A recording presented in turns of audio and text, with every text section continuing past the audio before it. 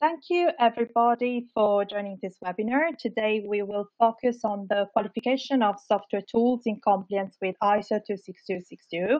I am Lavinia Battaglia, the customer service representative here at BUGSENG, and our speaker is Roberto Bagnara, who is CTO and Chief Scientist at BUGSENG, other than a very passionate computer science professor at Parma University.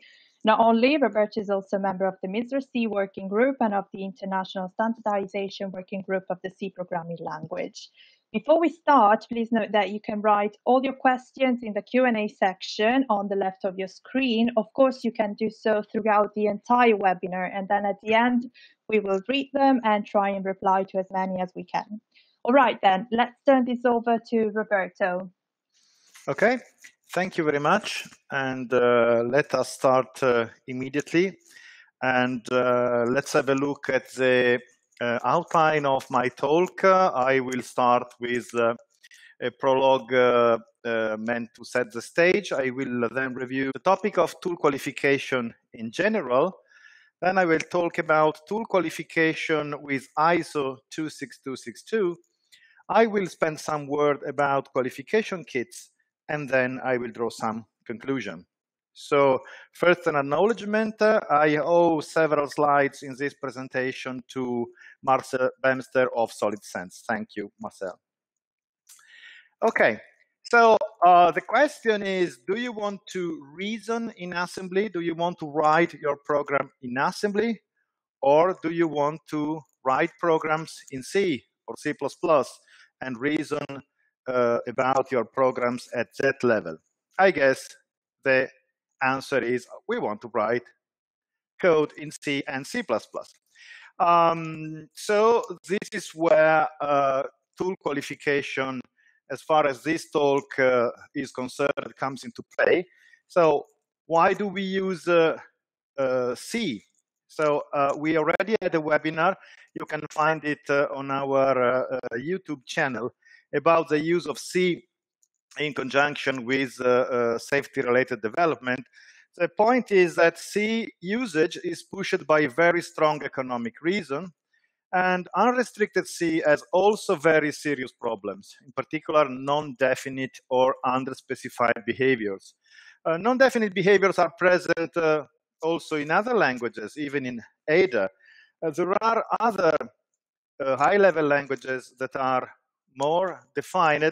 However, none of those is sufficiently portable, flexible, or efficient enough. So two only sensible choices remain. Stick to MISRA C or C++ and compile C++ code to assembly code and reason about programs at the source code level, or reason about programs at the assembly code level. As I said, we lean on the first possibility because we have tools, and we have tools in which we can put reliance. Okay, so tools are badly needed. For example, we could, in principle, manually check MISRA C and C++ compliance. However, this is impractical. And we could also translate manually C and C++ code to assembly, and this is also, of course, something that doesn't make very much sense because it's the cost is enormous. So tools are needed for this and for many other activities related to the development of embedded systems. The point is, to what extent can the tools be trusted? Okay, so we can only trust the compiler if we have done certain activities on the compiler. We can trust the MISRA checker only if we have done certain activities on the MISRA checker. This is called tool qualification. Okay, so the development of safety critical software is regulated by so-called functional safety standards. There are several of them for all industry sectors. And the one which we will focus in this webinar is ISO 26262, which is for the automotive sector. So let's have the first poll now. Which functional safety standards do you know? Which ones have you used in the past? not necessarily now. Now we are probably most interested in ISO 26262, but maybe in your previous workplace, you have used other functional safety standards.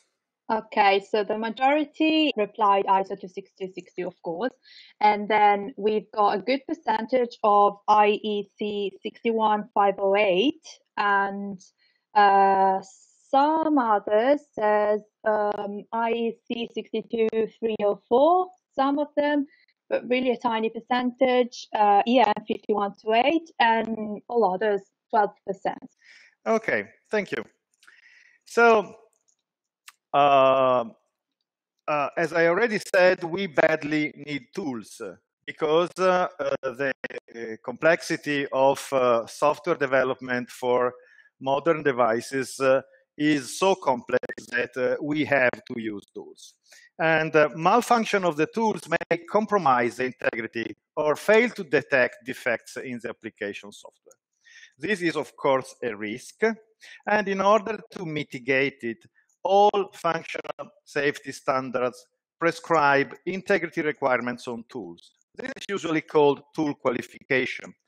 Here is what the ISO 26262 in the version of 2018, which is the latest version, says about tool qualification. So the objective is to create the evidence that the software tool is suitable to be used to support the activities or tasks required by the ISO 26262 series of standards.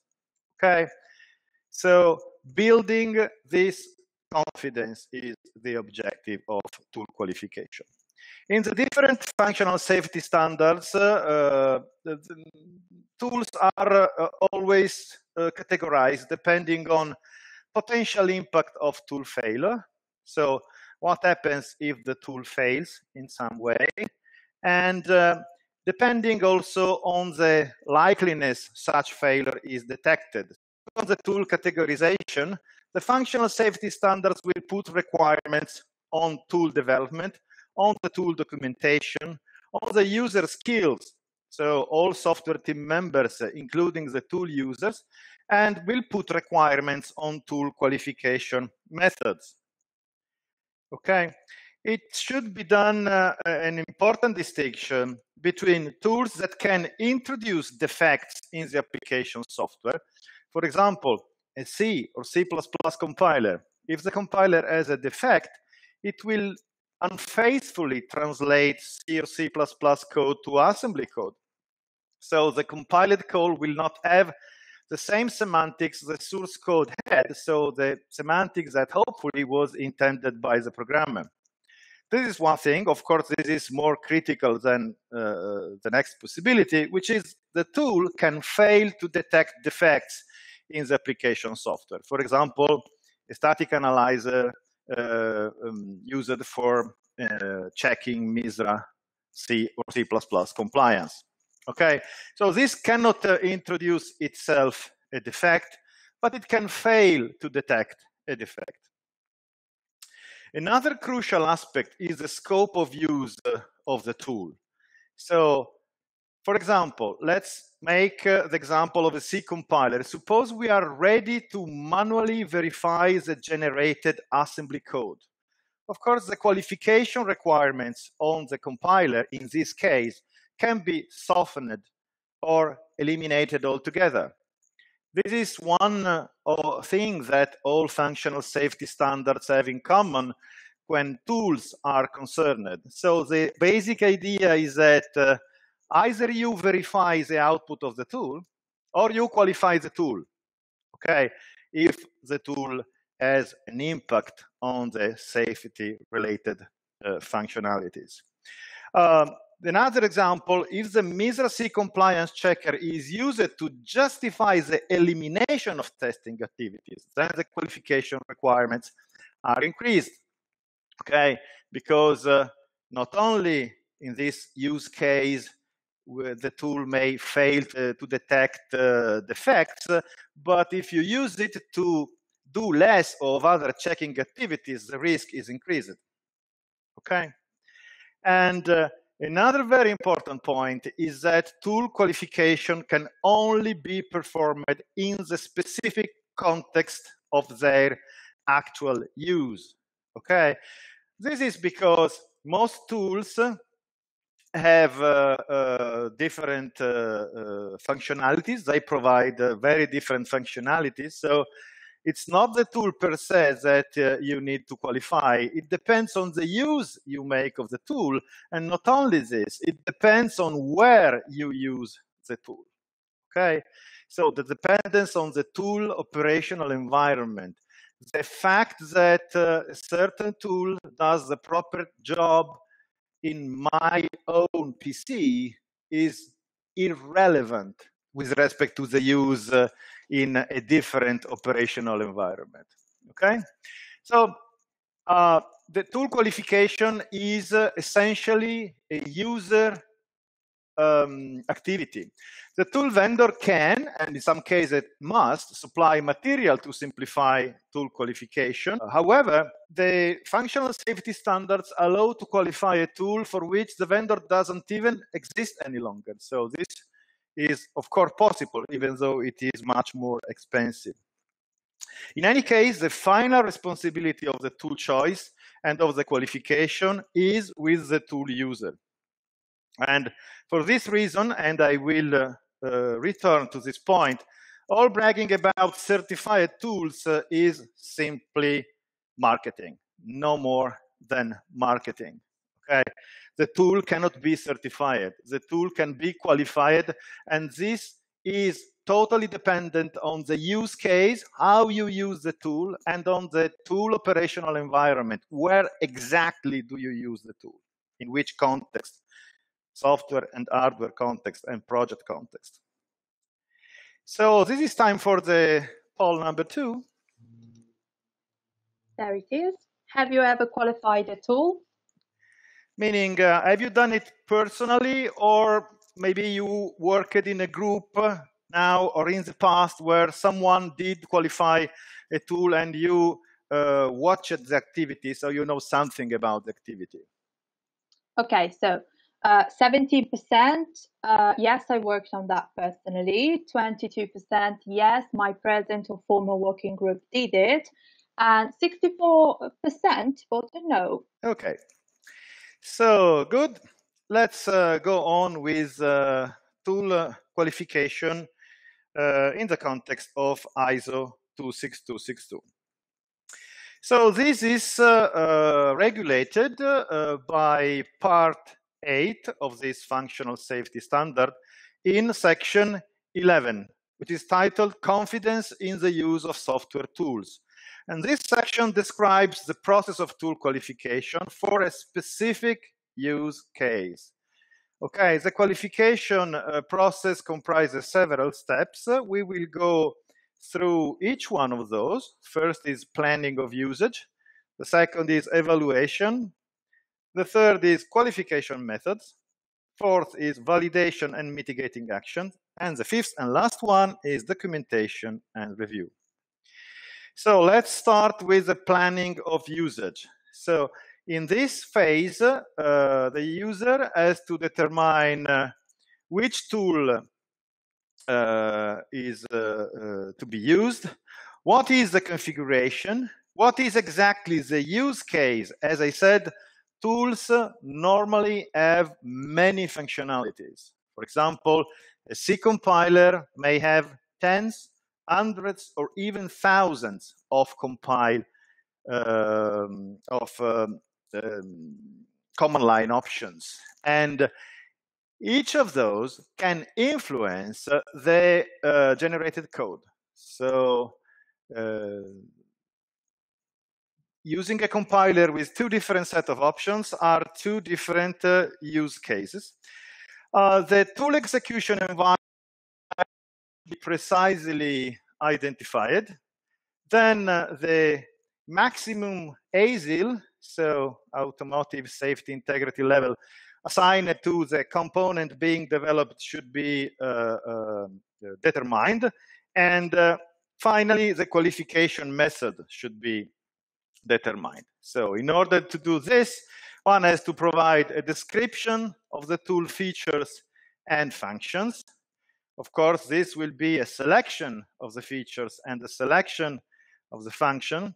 For the documentation, a tool user manual is, of course, required, but possibly and quite likely a tool safety manual. A tool safety manual is a document that prescribes how to use a tool in a safety-related development. It's not the same thing using a tool in a safety-related development or in ordinary development. Okay, for example, most graphical user interfaces are not qualifiable. So in safety-related development, at the very end of the project, you have to use command line interfaces, for example. So we'll go back to this point. You have to provide a description of the tool operational environment, and there should exist a description of the expected tool behavior under anomalous conditions. So, for example, what happens when you run out of memory or when you run out of disk space. Maybe there should be a description of known tool malfunctions. So every tools have issues or errors or deficiency. So this should be described along with the appropriate workarounds. And then the last thing you have to provide in the planning of usage, you have to describe the measures you are going to take in order to prevent or detect malfunctions. Okay, so this is basically the planning phase, which is the first thing that should be done, and several points are clarified in the subsequent phases. Then tool evaluation. According to ISO 26262, the tool, there is a bug in the slide. So the tool confidence level acronym is, of course, TCL and not TD. So the tool confidence level is an abstract representation of the degrees of confidence that that is required in a software tool, so that it can be used for a given use case and on a given operational environment. There are three classes of tool confidence level.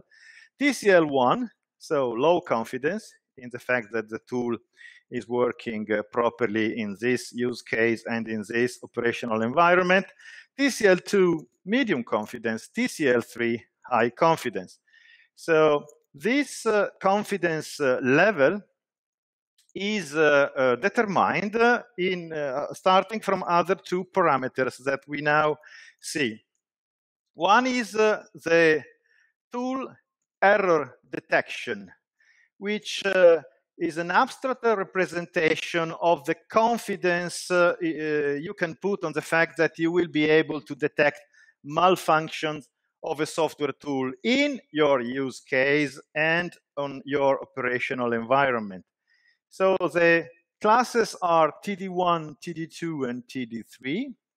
TD1 is when there is a high degree of confidence that malfunctions will be prevented or detected. Okay, for example, because you check the output of the tool with something that in turn is reliable. TD2 is a medium degree, so you may detect malfunctions, but not in a systematic way. So you may notice them in a more or less random way because you sometimes examine part of the output. And TD3, there is a low or unknown level of confidence that malfunctions will be detected. So this happens when you don't check the output at all and you don't have other indirect ways of checking that the output is correct. The other parameter is the tool impact, TI. There are two TI classes, and these depend on the fact that a tool can introduce or fail to detect an error in a safety-related item. So TI1 means the tool can neither introduce nor fail to detect errors. So basically, even if the tool malfunctions, there is no impact. And TI2 is for all the other cases, so there is some impact. So the tool either introduces errors or it fails to detect errors or both. Okay, so once you have the TD and the TI, you can compute, according to ISO 26262, the tool confidence level. So basically, if the tool has no impact, so it is TI1, no impact, or if you have a high degree of confidence that you will detect all the malfunctions of the tool, then you end up with TCL1 and you are done. So this assessment is all you have to do in order to comply with this part of ISO 26262. So tool qualification is not necessary. However, as soon as you have one of the red, you have TI2 and TD2 or TD3, then the tool confidence level is set accordingly. So for TD2, you are at tool confidence level 2. For TD3, you will end up with tool confidence level 3. Okay, and then depending on the ASIL, on the maximum ASIL that is assigned to the component you are developing, a qualification method can be selected. Okay, so the qualification methods, there are 4 qualification methods. And there is a table 4, in section 11 of part 8. We stick to TCL3. So TCL3, it means that we have a TI2 and TD3. The table for TCL2 is similar, even though less confidence is required for the case TCL2. And in any case, we focus here on TCL3. And a plus means that it is recommended. And a double plus means that it is highly recommended. So you want to stick to the highly recommended thing. Let's see what are the 4 methods. So one is increased confidence from use. So the argument is something like, we have used the tool in the past on other projects, so we are confident the tool works properly. So it's not as easy. So the thing must be spelled out more precisely. You should have used the tool in exactly the same configuration for exactly the same use case in exactly the same tool operational environment. Then you can say there is increased confidence from use. Another possibility is evaluation of the tool development process. So the tool development process complies to certain requirements. This is acceptable for ASIL A and B, not for ASIL C and D. The third, which is almost universally used for the tools we focus in this talk, which are compilers and the static analyzer, validation of the tool. So validation of the tools means that you run a large number of tests for which you have validated output and you check that the tool is giving the expected output. And the output, of course, should be predicted from the requirements of the tool. The fourth possibility, which is, I don't know, I don't think it has ever been used for the kind of tools I've mentioned, is development in accordance with the safety standard, which means you develop the compiler or you develop the static analyzer according to the prescription of ISO 26262 or even another functional safety standard, DO 178C, for example. So this, as far as I know, this has never been used for compilers or static analyzers. Okay. Then let's focus on validation. So again, compliance with the functional specification of the tool is tested given the specific use case in the given user tool operational environment and with the precise configuration that is used in production. Okay. All of you are in the software field, so you know that the fact that a tool works properly with a certain option means nothing about what the tool does with another option. And of course, when you have done this kind of tests, you will find problems, and for each problems you find, you will have to define mitigations. For example, you find that the compiler has a defect concerning the compilation of certain complex arithmetic operations, so you will have to make sure that you don't depend on these complex mathematical operation if this is the case. Okay, so let's focus on compiler validation. What are the requirements? The requirement is the ISO C or C++ language specifications. This is a simplification, of course. So the requirements are in the ISO, in the C, C++ language specification, in the machine code specification, and in other aspects. Anyway, the requirements are present and are written down. Okay, then you will do compiler testing using a big suite of test programs, and you will make sure that the specifications are complied with by the compiler. Okay, so one might think, why should I qualify the compiler? In the end, I do unit testing. So isn't unit testing enough? If the compiler has bugs, I will do the unit testing and I will find the bugs.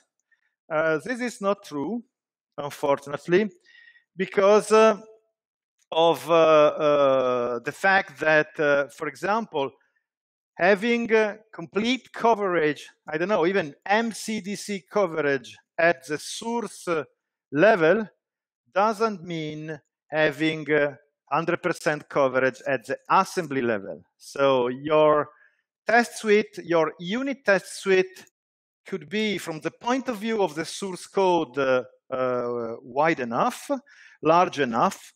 However, when you go to compiled code, your test suite may not exercise several paths in the compiled program. So let's make an example.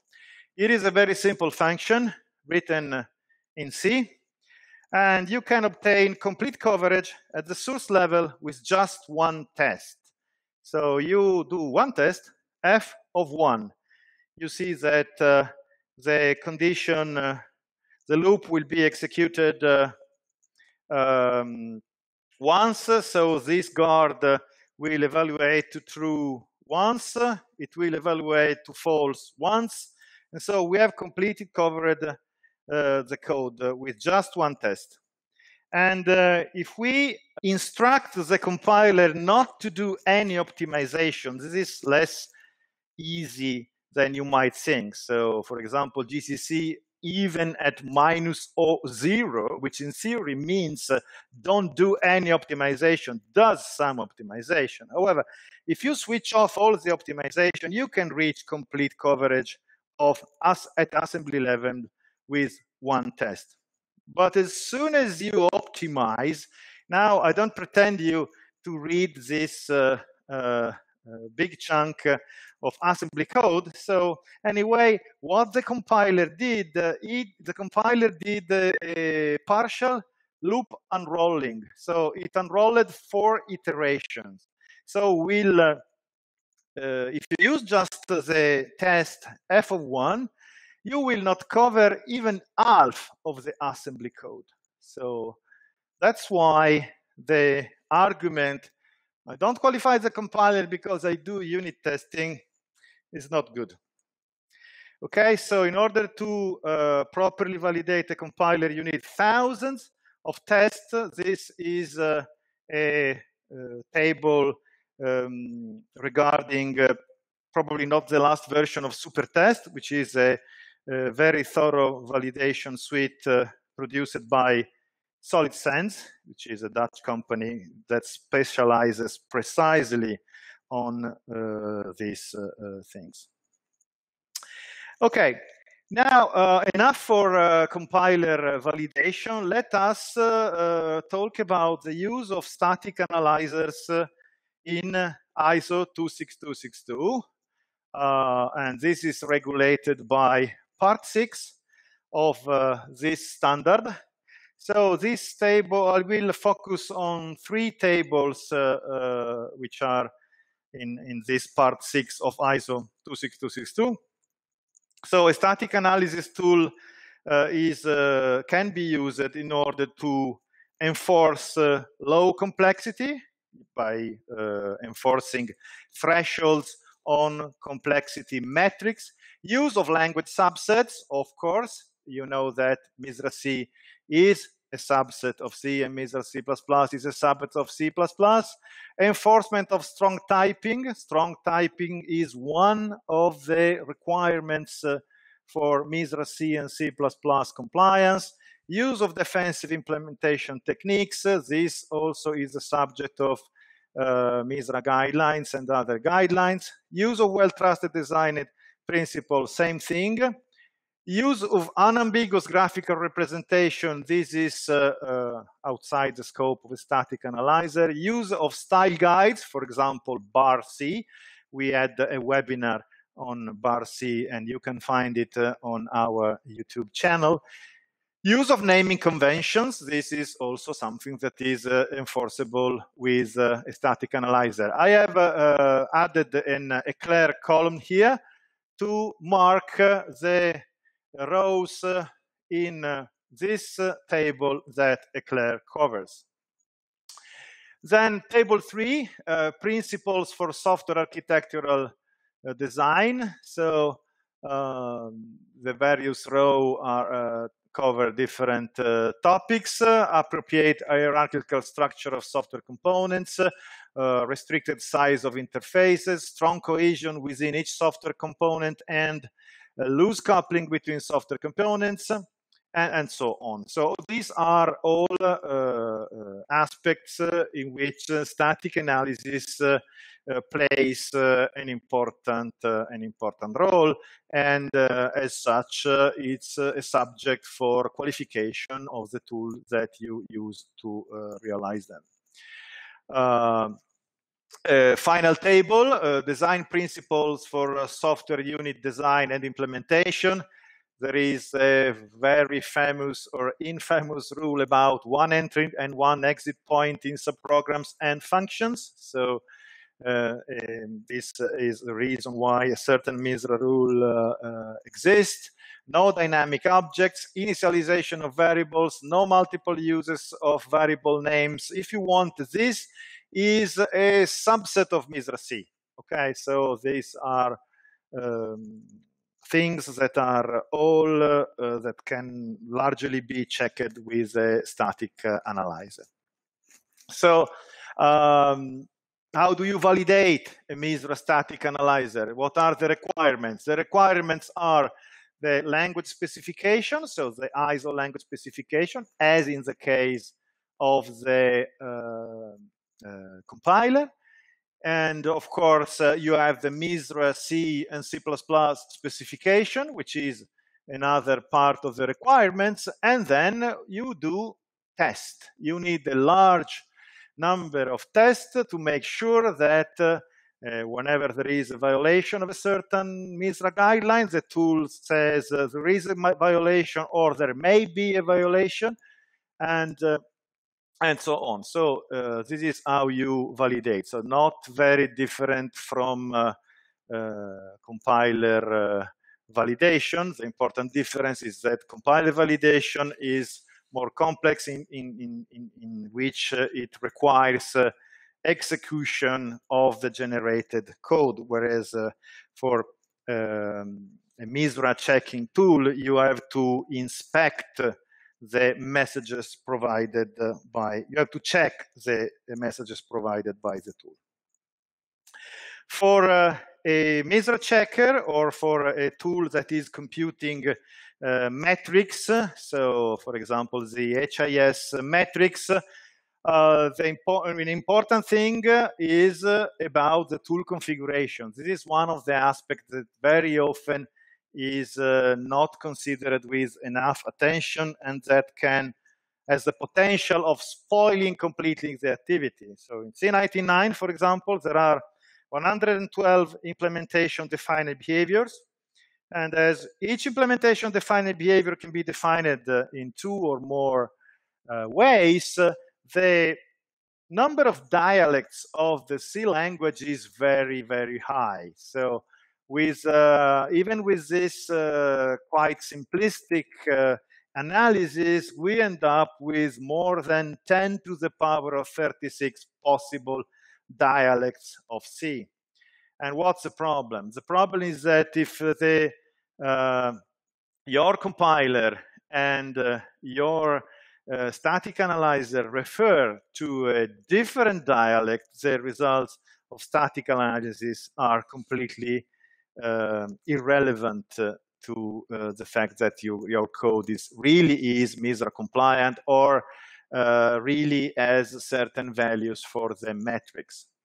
Okay, so the thing is made more problematic by the fact that every given compiler can implement via option several dialects of C. For example, the compiler I'm using on this machine has many options, and you can easily implement via option more than 100,000 of dialects of C. So if the tool, the static analysis tool, is not adapted to the particular dialect implemented by that compiler with that set of options, the results are completely unreliable.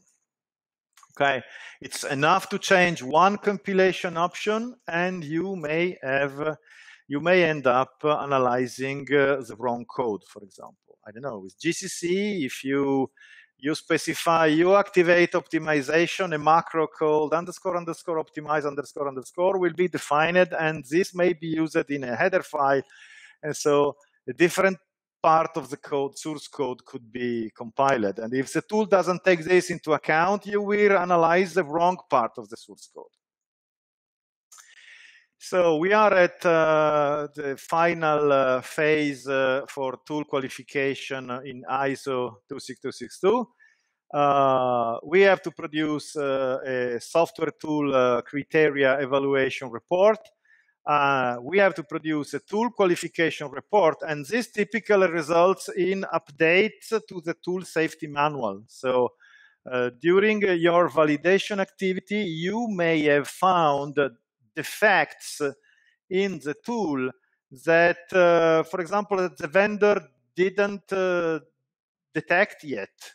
Okay, so for example, because the tool has so many options that nobody ever tested this particular combination of options you are using. Okay, and so this will require you to update the tool safety manual. The tool safety manual is usually produced by the tool vendor, and you will have to write, if you have found defects, you will have to find mitigations if you want to use that tool, and your mitigation de facto will become a part of the tool safety manual. And sometimes you will always need a confirmation review by an independent party of your tool qualification activities. Okay, let's spend a few words about qualification kit. Qualification kit is something that the tool vendor provides to you in order to facilitate the tool qualification activity. The effect can be enormous. So the difference between qualifying a tool all by yourself and using a well-done qualification kit can be 1 to 2 orders of magnitude. So a well-done qualification kit should contain documentation and documentation templates. So documentation you can reuse in order to produce your document. It should contain a tool safety manual. So a tool that doesn't come with a tool safety manual is rather suspicious. So I would be skeptic on the possibility of using such a tool in a safety-related development. The qualification kit should contain validated test suites. So just to give you an idea, this requires thousands of tests for a MISRA checker and tens of thousands of tests for a compiler. So if you think you have a qualification kit and you do not meet these numbers, I would be very skeptic. So it's impossible to properly qualify a MISRA checker with just a couple of hundreds of tests. And similarly, it is impossible to properly qualify a compiler if you don't have tens of thousands of tests. A qualification kit should always contemplate the possibility for users to add their own test cases. So the sane approach in safety-related development is nobody trusts nobody. So you shouldn't trust your vendor to have provided all the tests you want to make. You are, it is good that you add your own test. Okay. Sometimes this is essential. For example, let's say there is a MISRA rule saying that you shouldn't use compiler extensions, language extension. So if you comply to MISRA C, you will reduce a lot the use of compiler extension. But let's say that you absolutely need a certain compiler extension. Most likely, the qualification suite you will buy will not contain tests, enough tests for this compiler extension you are using in a certain way. So if you want to do a proper job, you will have to add some tests for the compiler extension you are using. The qualification kit will contain test automation machinery. Why this? Because, as I said, you will have thousands to tens of thousands of tests. So it's clearly impossible to test them one by one manually. So test automation machinery is required. And this should be supplied in source form for inspection. Again, nobody trusts nobody. You have to have the possibility of testing that the test automation machinery is doing the proper thing. Not only this, you should have the possibility of repeating each test completely independently from the qualification kit. So again, in realization of the same principle, you may decide to use, you will of course use the test automation machinery, but just to make sure, you may want to repeat some of the tests in a completely manual way.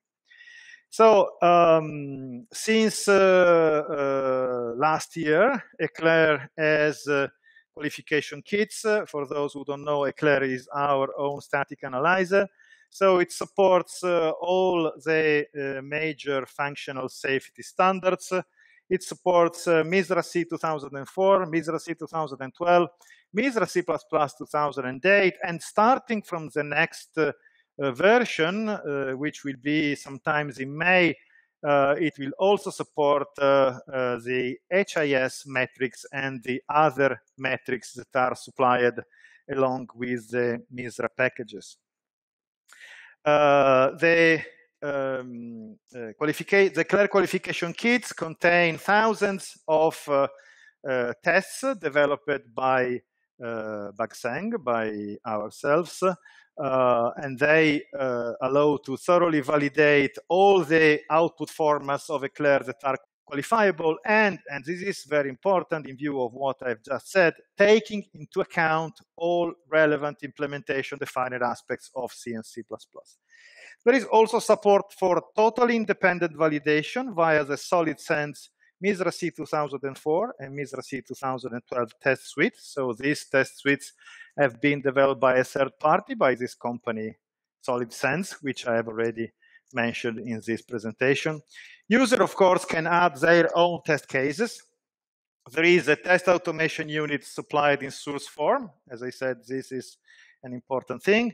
And the test automation machinery produces detailed reports that allow easily running any test outside from the qualification kit. So as part of the report, you will be given a command that you can copy and paste and rerun exactly the same test in a way that is completely independent from the qualification kit.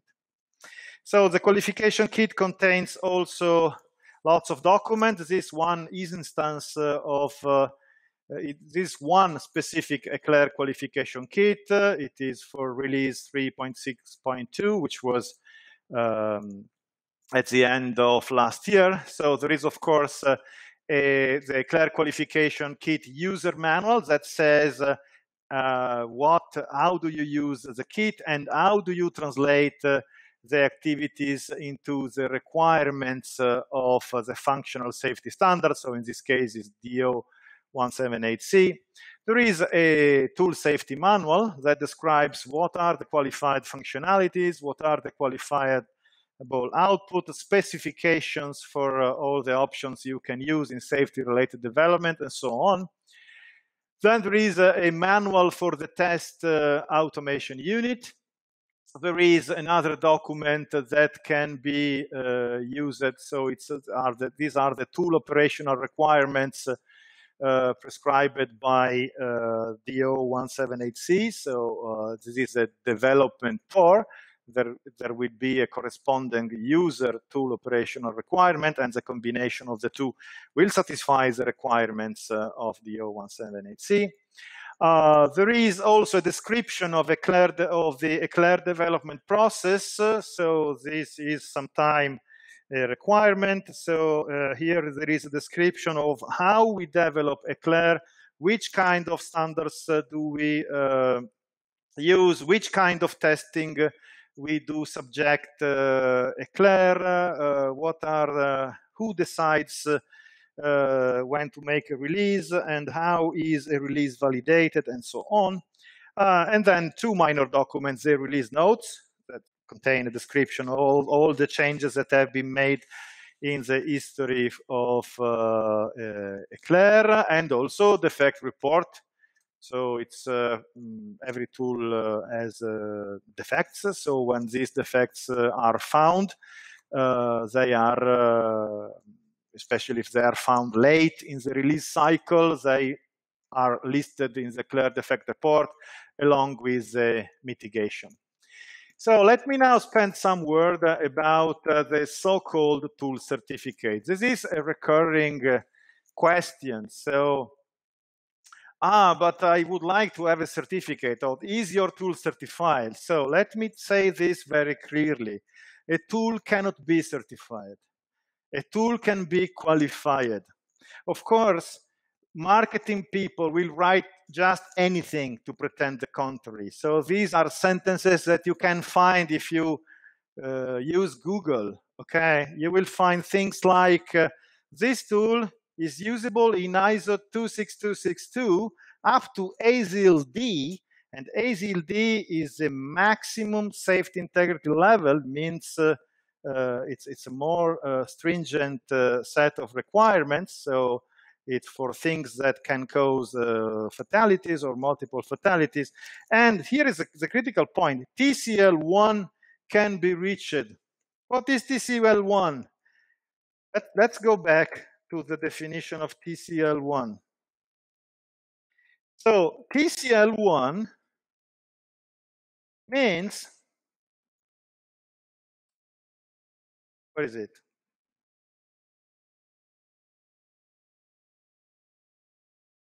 Okay, so TCL1 means that you have either tool impact 1, so there is no impact of the tool. Even if the tool malfunction, it has no impact whatsoever on the safety of the item you are developing.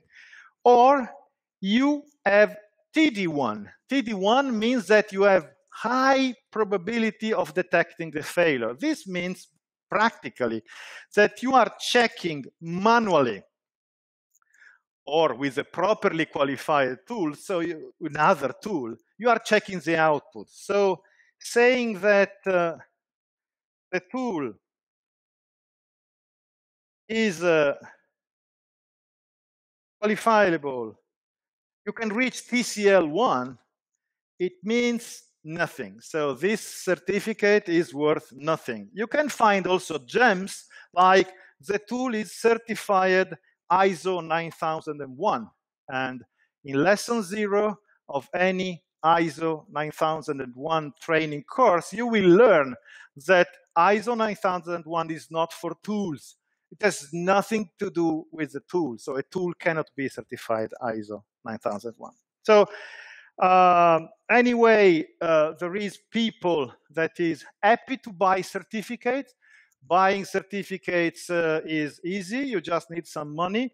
There is, of course, people that is very willing to sell certificates. However, in the unfortunate case you end up in court, these kind of things will be demolished in 30 seconds by expert witness. Okay, the judge will charge an expert witness, and it will ask the question: look, was this?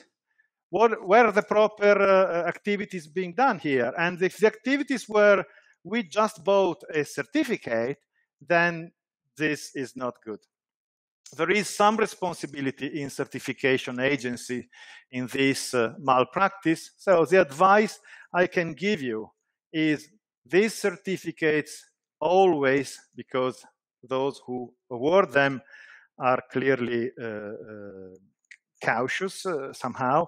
The certificate says that the full reports are an integral part of the certificate. So the certificate is a nice thing, the first page, and then there are several other pages, tens of pages that explain exactly what has been done.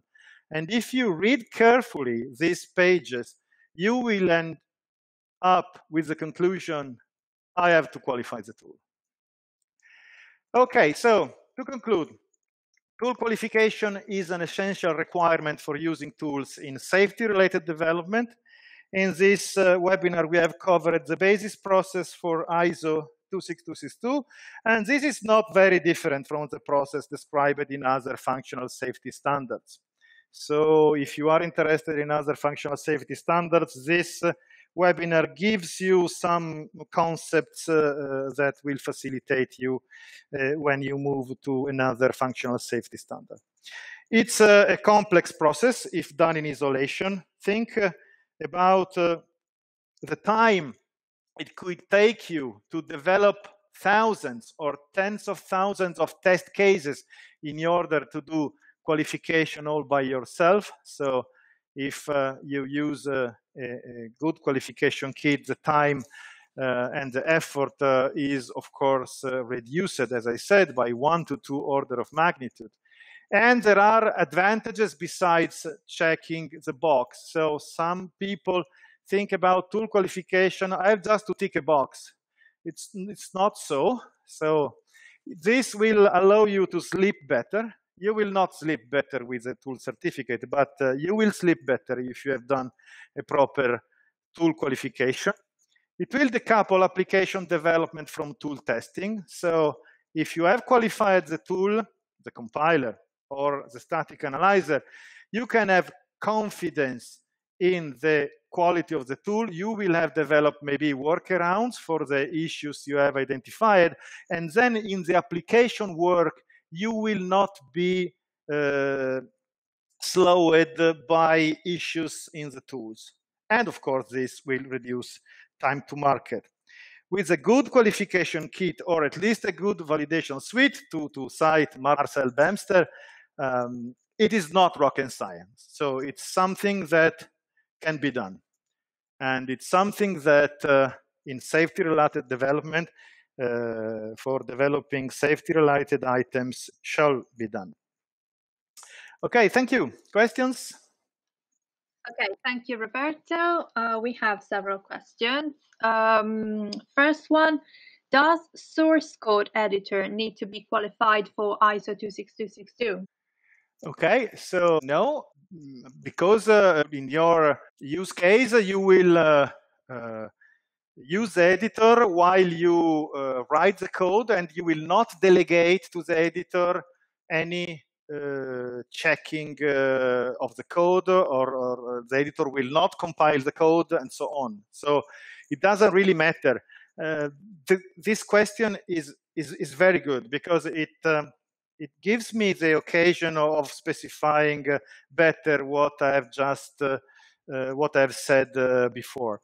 So a tool, for example, a MISRA checking tool, may have a beautiful graphical user interfaces in which you drag and drop, in which you can do all sorts of things. However, this will, for example, for Eclair, this will be based on web technology. Okay, so this thing is not qualifiable. It's impossible to, as far as I know, to qualify Google Chrome or to qualify Firefox. It's too complex. There is no specification. It's really impossible. What does it mean? That I have to work for the entire duration of the project using the command line? No. It means that for MISRA compliance, for example, in the very final run of the project, the one that will assess that your code does not contain any unjustified deviation from the guidelines, well, this last run should be done in a way specified by the tool safety manual. And typically, the analysis will be done from the command line using a restricted set of options and producing text-only output. Okay, so I hope to have clarified this. During the development, I can use all what I want for MISRA checking purposes, but in the very last run, I should stick to the qualifiable functionality of the tool. And this will typically exclude all graphical user interfaces, all fancy outputs, and will stick to reproducible inputs and outputs. Okay, so another question, who is responsible for tool qualification? Is it necessary to perform tool qualification before starting development for functional safety projects?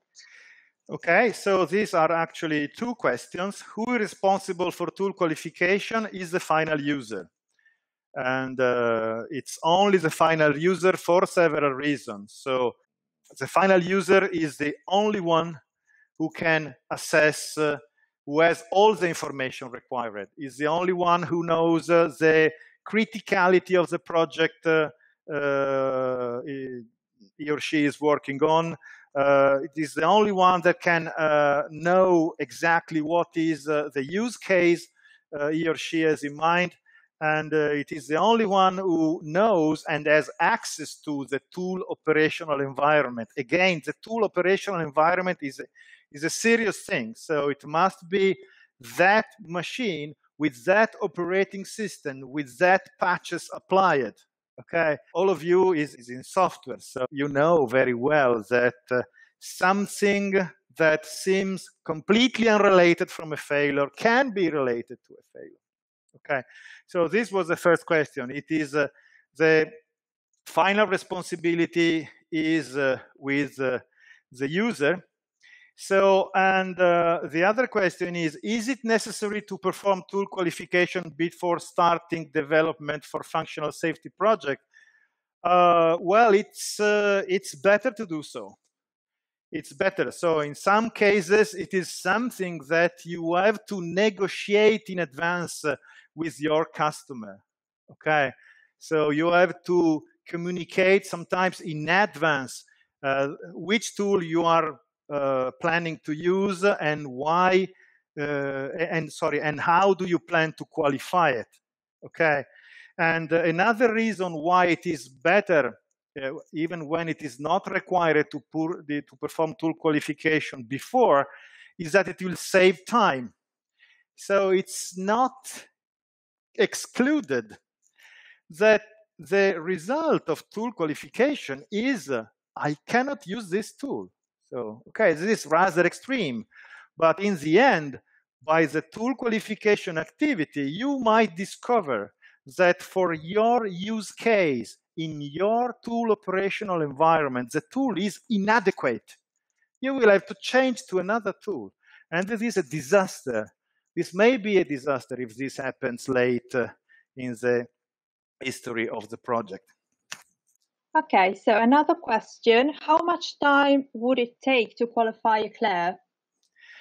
Okay, so in order to qualify a Claire, it depends with or without the qualification kit. It also depends, of course, on the functionalities you want to qualify. If you want to qualify for use with one coding standard, or for more than one coding standard, or for the metrics and so on. So if you use the qualification kit, it may take 2 weeks, I would say, starting from zero. So starting from the 2 weeks for one person.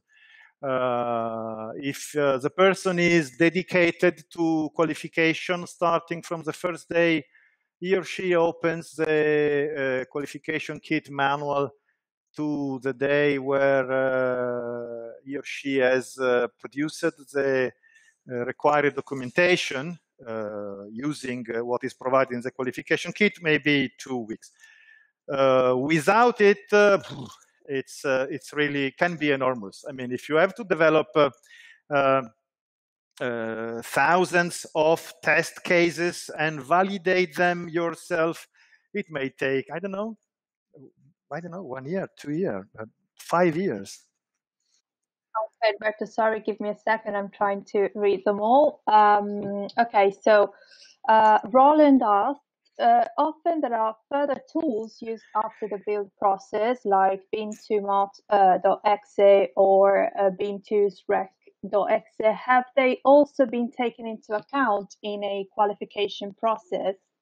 Yes, so the general principle in ISO 26262 and in all functional safety standard is that all tools should be taken into account. So in the easy cases, in a typical project, you may use dozens of tools, okay? So in the easy case, you will do just the first part of the qualification. So you will assess the tool impact and the malfunction, the error detection potential, and you may discover that you don't need any further qualification activity because you end up with tool confidence level 1.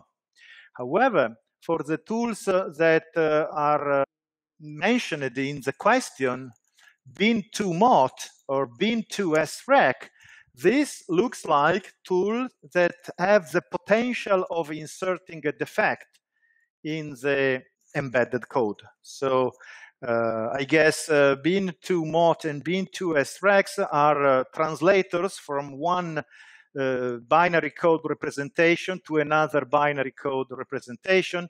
So a defect in these tools may cause the fact that you flash or you upload the wrong code. Luckily, they are probably quite simple tools with just a few options or even no option at all. So qualifying them will not be very difficult because the source language and the target language, I mean the different binary representations for executable code, are very simple and small. And so, however, yes, they should, of course, be qualified. And in this case, the two examples that have been made have the potential of introducing an error in the code that is actually running. Okay, Roberto, I've got one last question, but while you reply, I'm going to launch a poll to check whether someone needs more time to formulate their question. So you should be able to see the poll now. And the question is the MISRA exemplar suit any good for validation? Oh, this is easy. Absolutely not. So actually, it was called the exemplar suite in MISRA C 2004. Now it is called, for MISRA C 2012, it's called example suite. And they are just collections of examples. They are, I would say, one to two order of magnitudes too small to make any conclusion. And of course, every tool vendor pays extra attention to make sure the tool does well on these examples, but they are very, very small selection of simple examples from which no real conclusion can be made about the suitability of a tool for serious professional use of a MISRA checking tool in a safety-related project. Can a tool suite qualified for lower TCL be qualified for higher TCL later? Sure, of course. This can always be done. Of course, the activities may very likely will be different. So you cannot, of course, say simply since it was qualified for TCL2, then it is qualified with TCL3. You can recycle some of the work you did. You can, of course, establish the relevance of what you already did to what you need to do now. So the activity will have to be redone. However, of course, you will be much facilitated in the endeavor. All right. So thank you, Roberta, and thank you again, everybody, for joining us today. Next webinar is on May 5th, and it's Floating Point Computation Traps and Pitfalls Part 1. Shortly will be followed by Part 2 on May 7th. So make sure you register to both sessions. Maybe we can send you the link in the post-webinar mailing, so it's easier if you haven't registered already. Of course, as Roberto mentioned during his presentation, we've got a YouTube channel. So there you will find all previous and future webinars. So if you want to just rewatch something or share them with your colleagues, you can do so there. And don't know if you have more questions also and you haven't got the time to write them now, you can always drop us an email at info@bugseng.com. So we are signing off now. I hope to see you all next time. Thank you, Roberto, and thank you, everybody. Bye-bye. Bye-bye. Bye-bye.